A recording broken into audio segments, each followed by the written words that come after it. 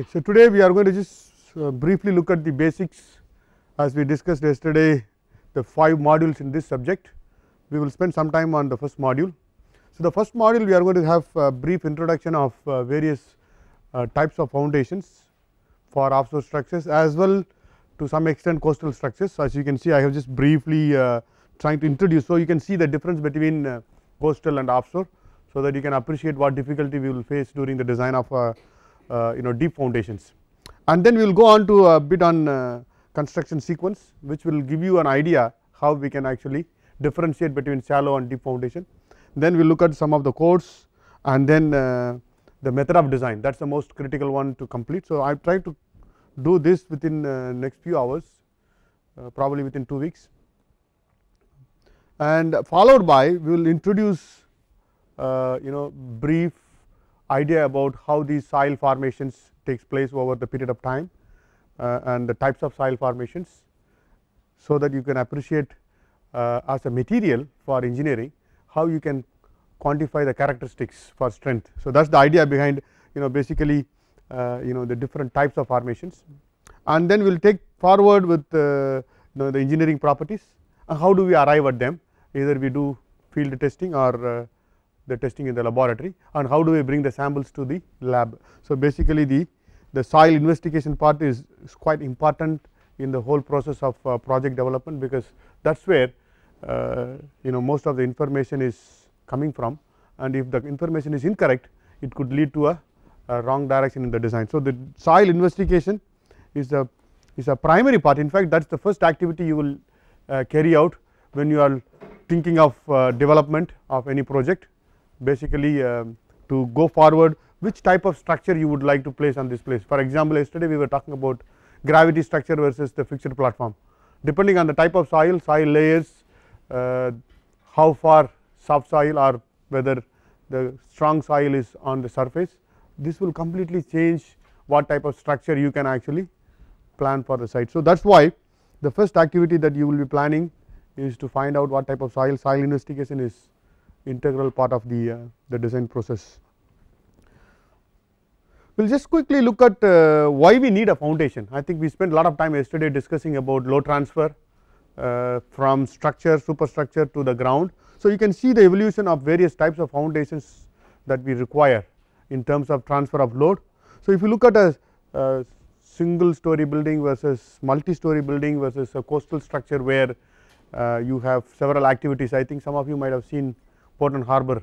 If you have visited either Chennai port or other ports, you could see structures on the coastline, which makes them an interface between land and sea, so that you can bring in ships, you can bring in floating systems to a stationary position to transfer cargo, men and material.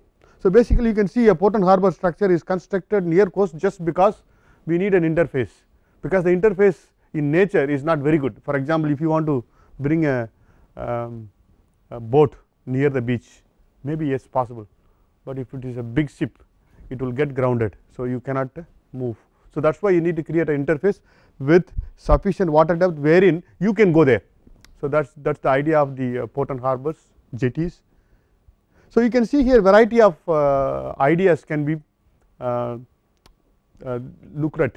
For example, you can also do a pile foundation for this small building, but you need to think about the necessity. Do we need it? The load is quite small for a 2-story building. I do not think you will have a huge load, just a brick wall, floor loads.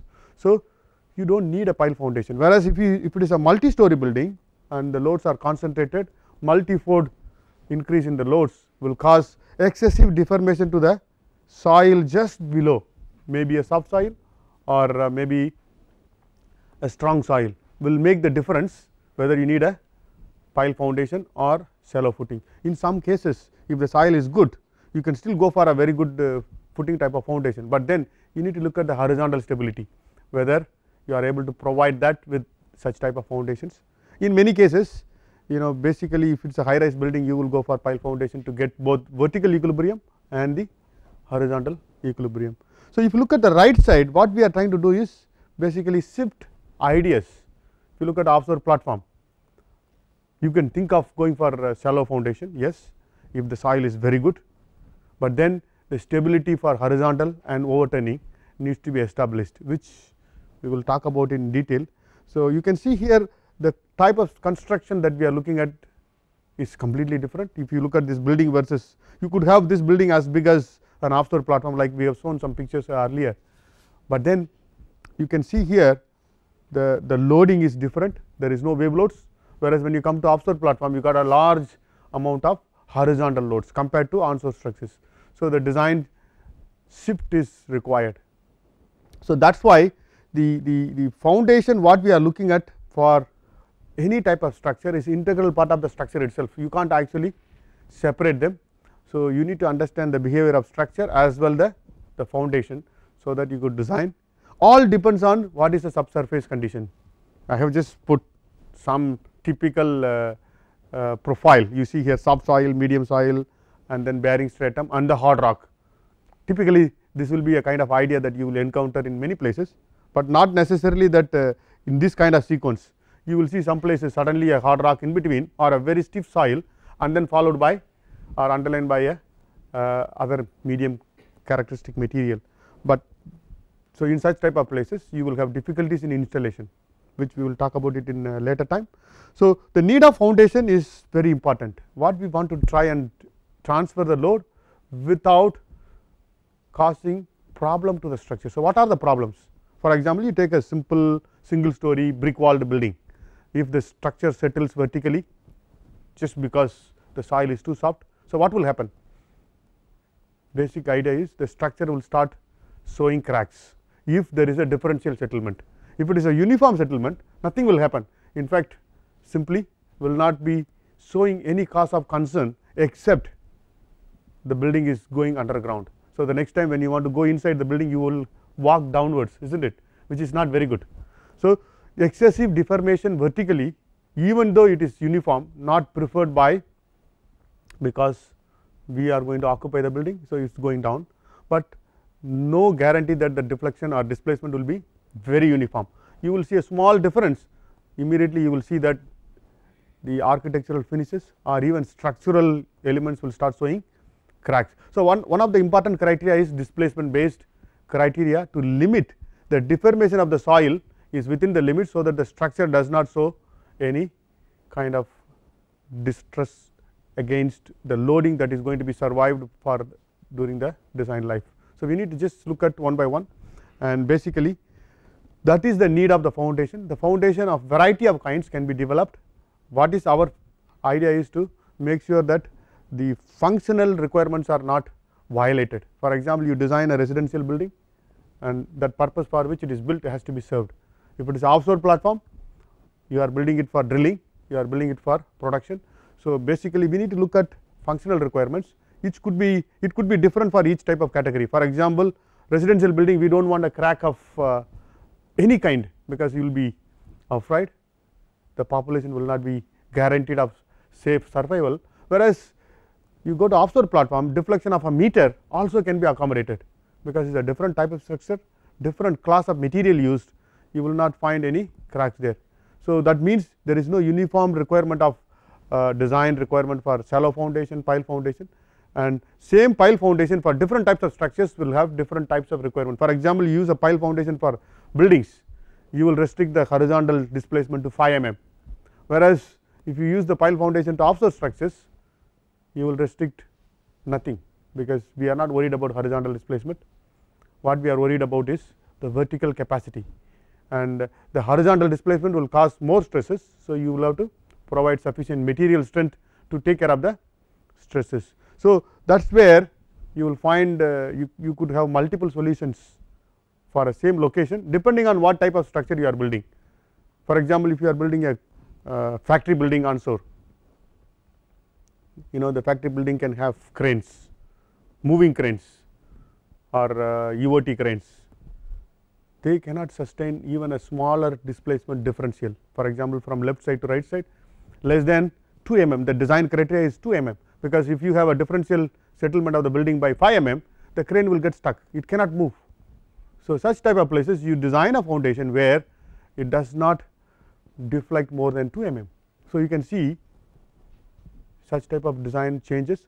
So, same place if you look at another different types of building where crane is not required, you do not need to design so stringent requirement. So, you can change your design criteria. So, that is where the type of foundation changes from one type to other depending on what is required for the design. In this we are going to not discuss buildings, bridges and onshore structures. What we are going to look at 3 categories. Retaining walls is part of coastal development. I think most of the places, if you go to port and harbors, we call it quay walls, retaining walls, just to retain the earth from falling down, so that you can bring the ships closer to the coastline. Or jetty structures, basically structures constructed slightly away from coast. You will see some photographs later on. You can see that the ships can be berthed against such structures slightly away, because water depth near the coast is very small. Then you can transfer the cargo by other means, either by constructing a bridge or by pipelines. Then the last one category is the offshore platforms, wherein we use it for oil and gas exploration activities. Just briefly, the purpose for the coastal structures: sea walls primarily for coastal protection. I think you can go around many fishing villages, you will see that the erosion is happening if you travel to North Chennai. So, these sea walls are primary part of coastal protection for the coastal villages, coastal structures. Sometimes you may have refineries, you may have power plants which are located most of the time near the coast, because of the availability of large volume of sea water for cooling purposes. That is why most of the power plants will be located near the coastline. So, in order to protect such type of facilities against erosion, you try to build either sea wall or breakwaters, just to divert the energy to the other side. And then jetties and harbors, which are primary part of the sea to land interface. You might see so many cargo berths all around the world. You can go around east coast, many of them. Also commercial harbors, which are meant for several commercial purposes, including oil tankers, you have container berths, and then passenger berths. Sometimes you have a typical sea wall. You can see here on the left side picture is just a concrete wall, nothing else. But what it does is, it is doing 2 things. One is retaining the soil on this side exposed to the sea activity.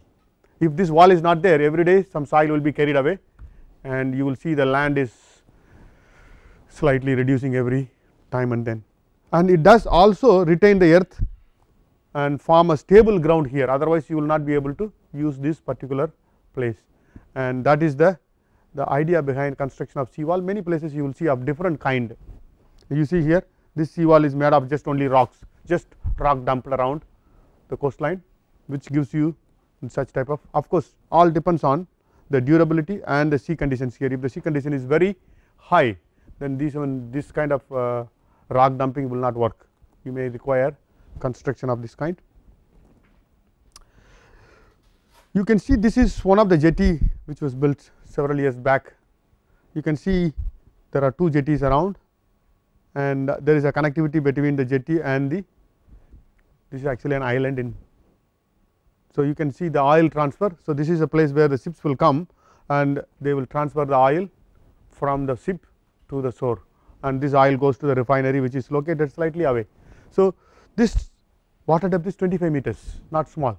So, you can see here why the jetty is constructed slightly away is just to make sure that the ships have sufficient depth to come there. Of course, you could do one thing, you can construct the jetty very close to the coastline by doing this removal of the soil by dredging, which is again another activity which you can plan. This is the jetty that is located off Kadalur, which we designed in 2007 and 8, basically 2 kilometer away into the ocean, which is the purpose of doing such thing is basically to avoid dredging, because if you keep the jetty very close, every day, every year you have to do the maintenance dredging, which is very expensive. So, you just put the jetty on the water side. Only thing is the transfer of cargo by pipeline from jetty to land, there is no bridge. So, you could see the purpose, and the structures are designed in such a way that this can survive for open sea conditions, cyclonic condition. In fact, this jetty has survived 2 cyclones within last 2 years. Every year we get a cyclone exactly crossing at this location. Multi-purpose harbor, I think this is something that you will see around many major ports and harbors in our country. If you go to Chennai port, this is basically the Ennur port. You can see the breakwater, and this breakwater is protecting the inner area from external sea conditions. So, that the berths located inside is exposed to lower sea state conditions. So, the ships and vessels coming inside can transfer cargo without much problem. So, comparison to this, you see this is open sea condition, you cannot use this jetty all the time. Whenever there is a high sea condition, you cannot bring the ship closer, whereas when you are inside you could do most of the time except maybe a severe cyclone. So, that is the difference you can see between all weather and open sea ports. All of them involve one thing important, the retaining structures. For example, if you look at this, you have to retain the soil in this peripheral area, so that the soil is not getting eroded, and basically you will construct some kind of wall. That is why we need to learn about what is that. It is basically a retaining wall, or sometimes we call it a key wall. You see this jetty is also located outside the coastline, but then protected by a big breakwater on the seaside, so that the incoming waves will be diverted and protecting the jetty within that area. So, this is another type of idea where you can have design of a breakwater. I think some of you might be already having some idea. Breakwater is nothing but a barrier wall. You can actually construct a RC wall. In some places we do actually, instead of rock dumping, we construct a wall using RC, but then the construction itself is quite difficult because it is in water. So, you need to think about how we can do a construction of a sea wall in the middle of a ocean. You have to think about it, it is not feasible. So, you need to first of all fill up soil, then construct the wall, then remove the soil.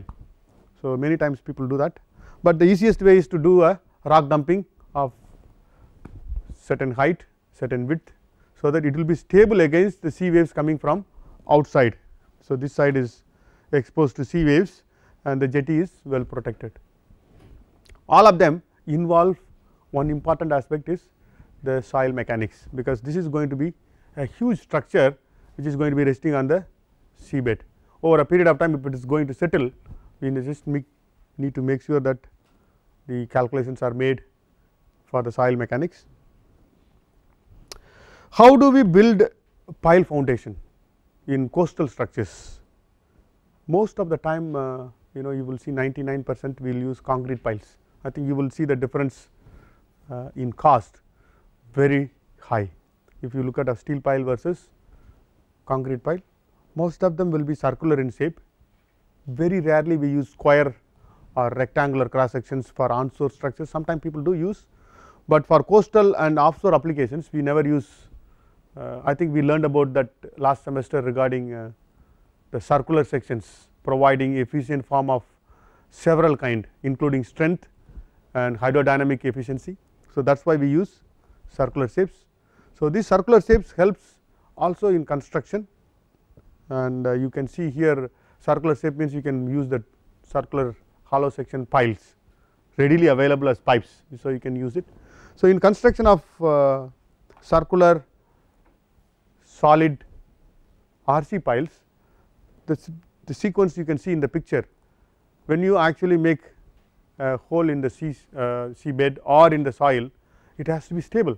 Like if you go to villages or even in cities, open excavation foundation, you might have seen, just do a excavation and make sure that the soil does not fall down. We may actually do a side shuttering some places. Some places the ground is very good, you simply make a open excavation and just make the foundation, because it is only shallow depth. But here we are talking about several meters. So, when you excavate inside something like this, what will happen? The soil will collapse. So, what we need is a shuttering. So, what is why we just drive a steel pipe of smaller thickness up to a depth where the soil is stable, after which even if you do actually excavation, soil is going to be almost not going to fall down. So, the method of construction of concrete piles is very simple: drive a liner, excavate the soil by several means. You have a auger boring or chisel and bale, many methods are there. So, you just remove the soil somehow and stabilize the soil by means of a denser fluid pumped inside. That means, the pressure created by the fluid inside is higher than the outside. So, that you are the soil without the liner is going to be sustaining without falling down. So, normally is a denser fluid is nothing but bentonite slurry. It is very similar to cementitious material, but with a specific viscosity and density you pump inside continuously, and basically will sustain, this soil will not fall down, and then you replace this area with concrete. So, what will happen? Concrete is denser than this fluid will come out, and before that you lower the reinforcement cage and pump in the concrete. The concrete will displace the bentonite slurry out and leave it for several days, which will make the concrete cured. So, the construction of marine concrete piles is obviously a long term process. It will take probably 2 days, 3 days, the whole process of driving a liner, excavating the soil, pumping bentonite slurry and putting the reinforcement cage and filling concrete by tremie and then curing. So, you could see it is not a very simple process. So, if you have several piles, it may take a longer time. So, this method, why we need to understand, why I was just talking about this. Now, you have created an interface between the superstructure which is going to sit on top of this basically here and the soil, and the interface needs to be understood, because the interface partly having a steel casing and partly the concrete is directly exposed. You see here at the bottom, concrete is directly in touch with the soil. Now, the load is applied to the top. We need to understand how the load transfer going to happen from the structure to the pile. Pile is also a structure, in fact, it can be a concrete structure, it can be a steel structure. Then from that part to the soil somehow we need to transfer, and that is where we need to understand, so that the design can be easily performed. So, that is why we need to know how it is constructed. I think I have explained that procedure in this line form. So, if you are asked to write, you can read this procedure, is exactly what I explained there. How do we construct a retaining wall for coastal structures? Very similar, except that it is not in circular shape, it is in rectangular, but along the length of the wall. Only difference is the liner may not be used, because driving a liner of such kind is not feasible, because it is longer in length. So, what we normally do is we try to do this construction without the liner, but of course, only up to the certain depth. Maybe we can put a guide wall, which will be either steel plate or it can be concrete wall, but only about 1 meter, half a meter, just to avoid collapsing of topsoil, but the remainder has to be self sustaining using bentonite slurry. So, the construction is not feasible when you have water on the right side, is not it, because it is exposed. So, what we normally do is we fill up soil here on this side and make a slope, stable slope, and construct the wall. After the construction of the wall, you remove this soil by dredging or by other means. So, you can see the difficulty. If it is a pile, you do not need to worry, because the liner is providing interface between the water and inside, whereas here we have a problem of construction. So, in here, of course, one thing is very clear, you cannot get any strength from this soil on the left side, because the right side there is no soil. So, you will be able to transfer the load only the part of the wall below the dredged level, which is basically this. Most of the olden day berth is constructed using this type of idea. If you go to Chennai port or many of the British time ports, you know, basically construction using either this type of ideas of making concrete wall or sometimes gravity wall. You will see from this type of picture, something like this. Many of the olden days ports constructed during British period is simply aligning and just keeping big concrete blocks or even rocks, so that they are stable. But of course, this is feasible only when you have very good ground below the dredge level, otherwise what will happen? It will keep sinking. See, the other idea is the retaining wall needs to be taking sustained loading from the activities of the port and harbor. So, that is why we need to have sufficient strength in the wall itself as a structural element, and then sufficient strength in the soil to take the horizontal load, because you will see that the surcharge is going to be very large. The port and harbor activity, you will have cranes, you will have transfers. So, you will have a stacking of material. So, you will have a huge surcharge, wherein is a simple soil mechanics to transfer the load horizontally and sustain reasonable deflection. What is that reasonable deflection? We need to verify whether it is a 1 meter or 5 mm. That will govern the design of this wall and the penetration of the.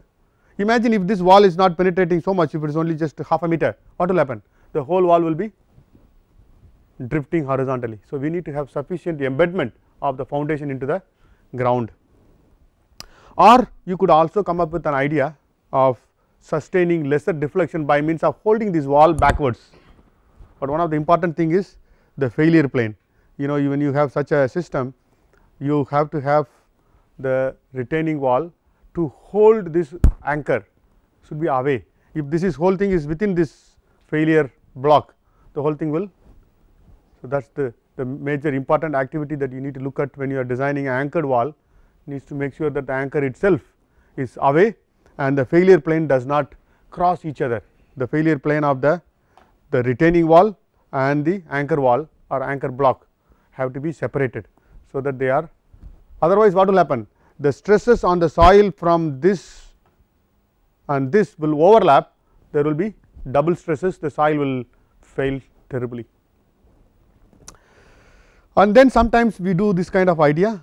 Most of the recent design we have done for ports, Chennai port or the others, will be using a relieving type of platform, where you see here the loads from the harbor activity is directly transferred to a pile, not going as a lateral pressure to the front wall. So, you can see here how we have manipulated that the load is taken directly by this and going down to the soil here. So, that the surcharge pressure, horizontal pressure on the vertical wall is limited only to the soil behind.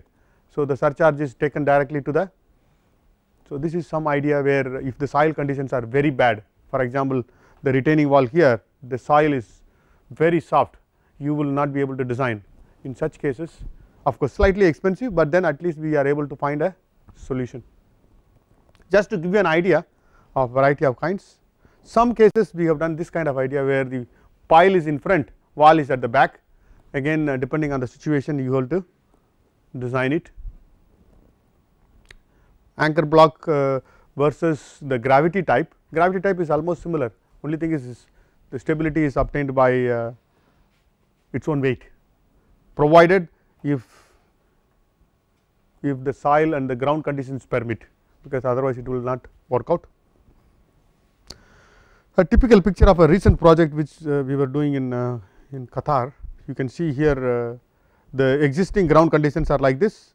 So, simply prepare the ground, dump the concrete blocks of prefabricated with variety of sizes with the interlocking. You can see here interlocking, shear interlocking, and then just fill up the remainder of the portion by layered engineered fill and prepare the ground. So, you can make this idea. So, what we are avoiding here, if you make this one up here, you need to dredge this area. So, by doing this, you avoided completely any removal of the seabed soil by dredging, which is quite good. And also you have created a new space which is basically not occupying the existing land space. So, reclamation is together. So, most of the reclamation is like this, you create a wall and fill up the gap between the land and the wall itself. Some other type of constructions where you have jetties built away from the coast, there is nowhere near. So, you can see you can use a steel pile simply driven into the ground and construct the deck, or you can construct a concrete wall, concrete pile, and then construct the deck. The only difference is every material has to be transported from coastline to this particular place, no access. So, that makes slightly difficult for construction, but otherwise the procedure is exactly same. So, you see here in this one there is no concrete involved. You take a circular hollow section, drive it and achieve sufficient capacity from the pile depth embedded into the ground. Now, you see here this end is open, this is not closed. If you are not having clear idea, the pipe is open ended, that is why sometimes we call it open ended pipe pile, because if you close it, what will happen? You may not be able to drive. The amount of resistance that will develop during driving will be very large, that you will not be able to drive. So, that is why we drive it open ended, but alternatively you can also make a hole in the ground and put this pile and do a concrete all around. Sometimes we do this whenever you encounter a very hard rock, for example, but still we want to go for steel pile. So, you can actually drill hole in the ground and simply place the pipe and do a concrete grout, but very expensive, that is why many times we do not prefer to use this. So far I think you have got a clear idea of the class of structures that is being constructed on coastal areas or maybe on land. Now, we will quickly look at offshore structures basically for hydrocarbon exploration. I think most of you are very familiar. So, the purpose for the offshore platform is to do drilling and production of oil and gas. You might see this picture in the earlier lectures, variety of class of structures wherein we require some kind of foundation, either it is a fixed steel pipe foundation here or other classes of foundation to hold back the floating structures. It could be suction anchors or it could be gravity type anchor. So, you cannot live away with the foundation design for any offshore type of project. A typical jacket where the pile foundations are focused at the four corners. So, you can see here the purpose why we do this instead of distributing the number of foundations to everywhere.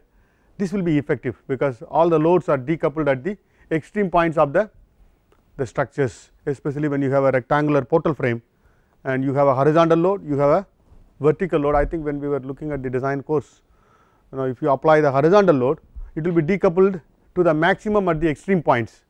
So, if you put a pile foundation at the middle, it will be of not much use. It can only carry the local vertical load coming from the deck structure. So, if you locate them further apart, two things will happen. The decoupling distance becomes larger, the magnitude of load arising from the horizontal loads will be reduced. I think we did a simple problem. If you apply a horizontal load, the decoupling will be moment divided by the distance between the two foundation locations. So, that is why you keep the foundation as much as to the corners, so that the decoupled forces on the foundation will be minimal. Also, you do not want to have too many piles in offshore systems, because as you know very well, many more you can actually, instead of having 12 only here, you can have 20 of them, but then as we discussed yesterday, minimizing risk is the most important in offshore projects, because you want to reduce the time that you spend offshore. The more the time that you stay, the higher the risk with respect to many aspects, risk with respect to exposure to sea conditions, risk with respect to accidents, risk with respect to supply. So, you can see the lesser the time you spend is better. So, that is why minimize the number of foundations that you require to construct or drive or install. Many times we keep two corners. Some cases you may actually have foundation here and here, all depends on the design configurations. It is a typical platform. You can see here is a 8 leg with 12 numbers of corner piles.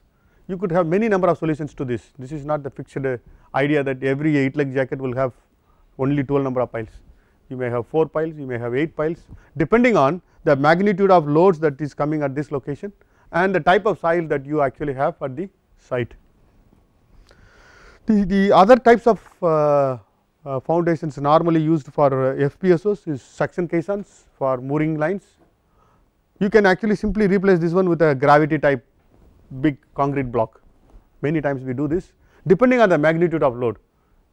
What it has to survive is the drag load coming from the floating systems and has to sustain with a minimum displacement. Several times we use fluke anchors. If you see ships standing outside the harbor area, they have the anchors which are simply a big size weight with a specific shape, so that it can go into the soft ground, and when the load is applied it will be resisting against dragging.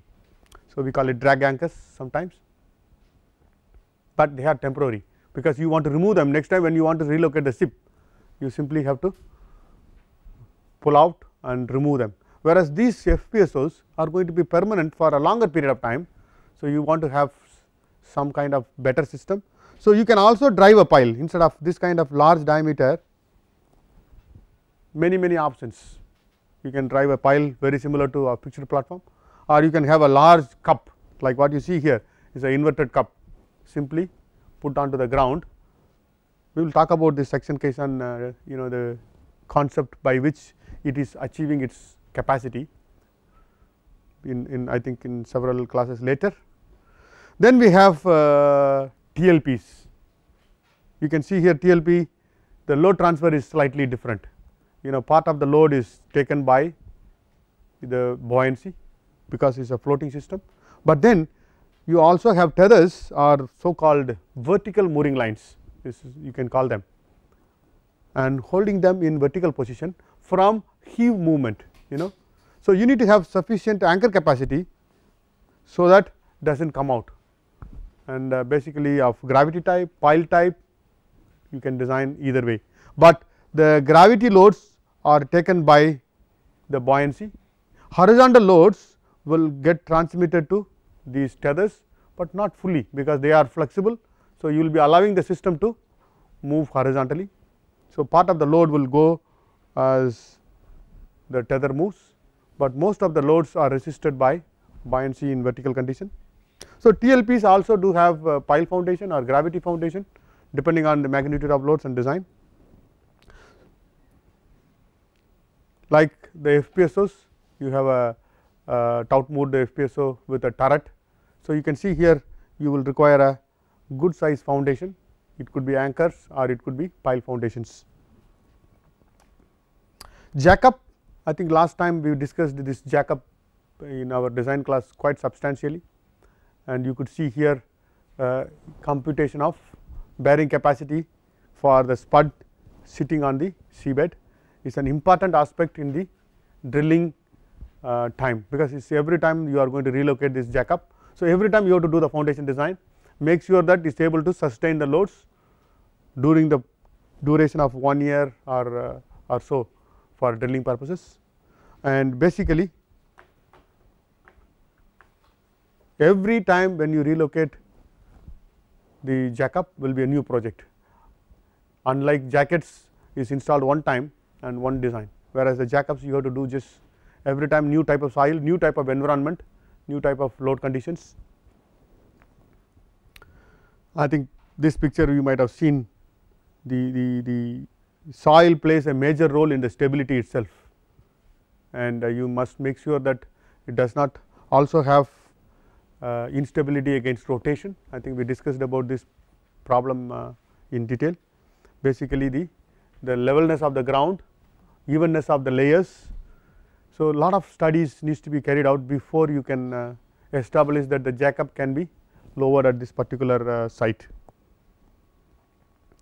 So, now come down to final 3 foundations that we will go through in depth in this course is basically the pile foundation is primary part of this course, and then we will also look at a shallow footing, very similar to shallow footing is the mat foundation, which is used for temporary purposes to keep the jacket in equilibrium position without sinking, without drifting, because you are going to bring the jacket and place it on a particular site and make sure that the jacket does not sink. That means, we need to have a temporary foundation prior to piling, and basically that is called a mud mat.